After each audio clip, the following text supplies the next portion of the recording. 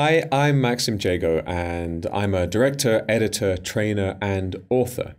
I've taught media practitioners all around the world, including broadcasters, filmmakers, teachers, and students. And I work for Adobe as a specialist trainer for media organizations like the BBC. I believe my creative work gives me a valuable perspective on the tools I teach. And with these lessons, I'll share with you my best practices for creative work. Premiere Pro CS5 lets you edit natively with almost any media format and shares media and sequences dynamically with other applications in the Creative Suite like After Effects and Photoshop. CS5 is 64-bit native, which means it makes full use of the latest computer hardware. It has a re-engineered playback engine and can use your graphics card for visual effects that won't affect real-time performance.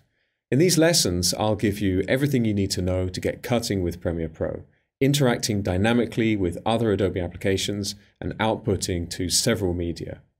All of the media I'll be using is available for you to edit alongside. By the end of these lessons, you'll be ready to create.